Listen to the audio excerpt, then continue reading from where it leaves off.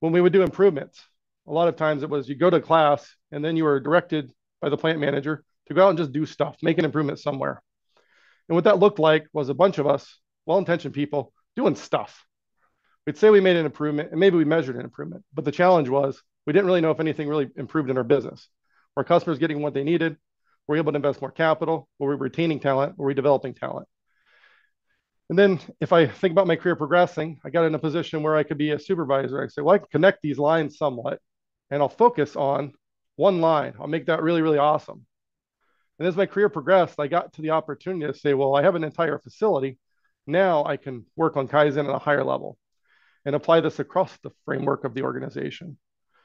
But really, that was still limited thinking because of where I needed to go was this idea of the cube Kaizen, which is really where I'd ground you today.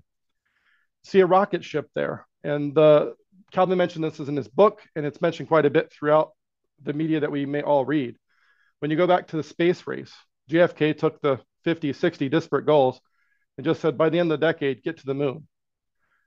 And as Calvin and I were preparing right before we came on, this was a really important conversation for JFK and the space race as a humanity. By giving us a clear focus, we were able to go from here to there because everybody was aligned toward the same goal.